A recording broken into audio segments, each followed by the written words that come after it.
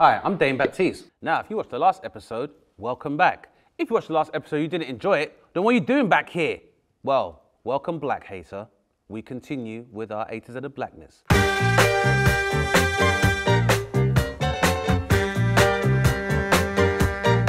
Now for the letter D. I guess we should probably go with diversity. It's the hot topic. I just want you guys to understand we come in all shapes and sizes and colors of the melanin, chocolate, mahogany, caramel tinged rainbow. Nowadays, mainstream media want y'all to think that they're being diverse, but normally you only get two archetypes of black person. If you're a man, you old as hell and you're a magical Negro like Morgan Freeman, or you young as hell and you got out like Lil Wayne. If you're a woman, you gotta be a mammy or you gotta be some kind of sex pot like Cardi B. That's not how we all work. We'll come back to that though. I know some of you were thinking you wanted me to talk about my dick, the talisman of black masculinity.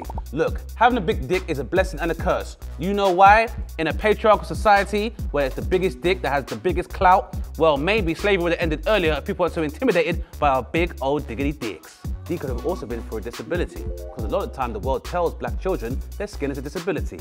But there is nothing wrong with having dark skin, because that dark skin contains carbon that protects you from toxins and radiation.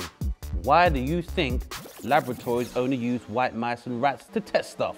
Because the black one's too powerful. And even if you are dark, you could be a member of the dark skin society and join the likes of Giggs, Santan Dave, and even Giggs' manager Buck.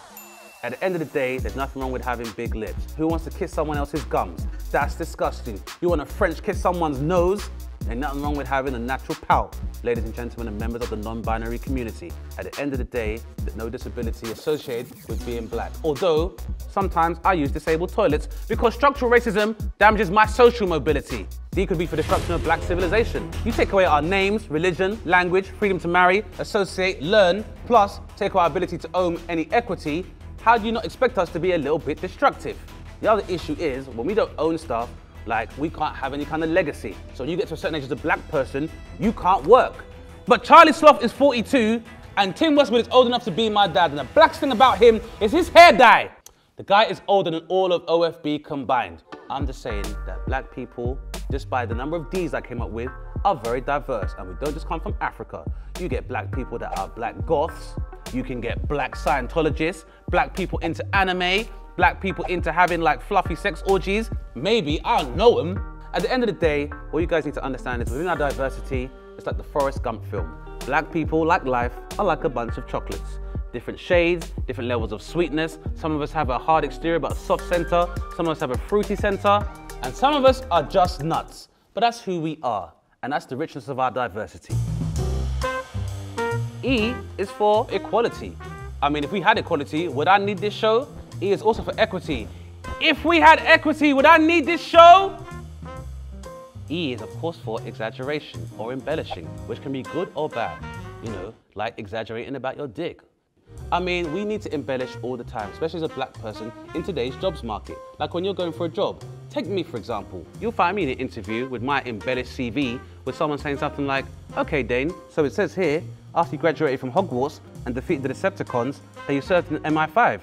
Could you tell us more about that, please? To which I reply, I would love to, but that shit's classified. But exaggerating can also be very bad. That was me exaggerating and shit. And nowhere is it worse than on social media. We are taking more pictures of how we live in now than we have ever taken as a civilization. And a picture is worth 1,000 words. Although a lot of those words can be lies. Most people in society are not entrepreneurs and do not own over 100K a year. That's okay if that's not you. Keep on hustling. And finally, if you gangster, my job is to observe, never to judge. But if you playing it gangster, you keeping it real gangster, then you know what? You can't have social media! Now, there's another example of black exaggeration, and that comes down to our energy. And normally, when it comes down to black energy, we're good at showing energy. For example, when a black person graduates. When a black person gets a discount, we love that. Also, when black people taste something delicious, that's when you get the good energy. You ever seen a black person eat a good chicken sandwich? They'd be like, who made this sandwich? I wanna know who the fuck made this sandwich. This shit is delicious. Delicious. Now, just moisten these lips and we'll move on to F. Fragility, well we know that one, but we'll get to Karen later on. Farts, which are terrible, especially for black people still eating lactose. And some of you black bodybuilders using that creatine, you know what your farts are like, and don't fuck me up because I said it either. No, no. RF is for the silent killer of black people, and that is fructose. If you don't know, fructose is another name for cornstarch.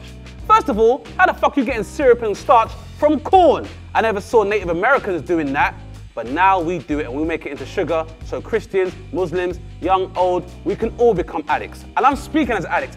I love sugar. I love going to America and having sugar. In the UK, we got one type of Skittles. Americans got 5. And we drink carbonated beverages here, but you guys drink soda, like orange soda, and it's better than Fanta. Is it true? You bet your fucking ass it is. Sorry, my people, fructose ain't good for us. I know because sugar took my hairline and 7 of my teeth, okay? Now people say, don't fat shame, don't talk about people's weight. You know what's worse than someone saying you need to lose weight? A doctor saying we have to amputate. So let's cut down on the Pop-Tarts, the Kool-Aid, the Mickey D's, the Popeyes, the Wingstop, the condensed milk, anything beige, guys, because refined sugar is white like cocaine. What's another word for cocaine? White girl. Conspiracy? I don't know. But at the end of the day, I want my people healthy.